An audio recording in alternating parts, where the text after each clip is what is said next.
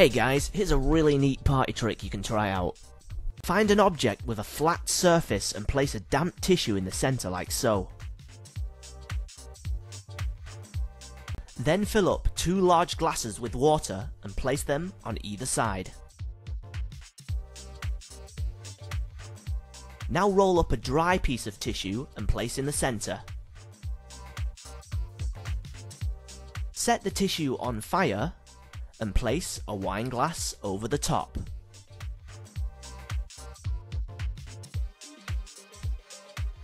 Wait for a few seconds. Now let's see what happens when we lift up the wine glass. Well, wasn't expecting that. The burning tissue has created a pressure difference inside the glass. This causes suction, enough suction to pick up the other 2 glasses. Nice!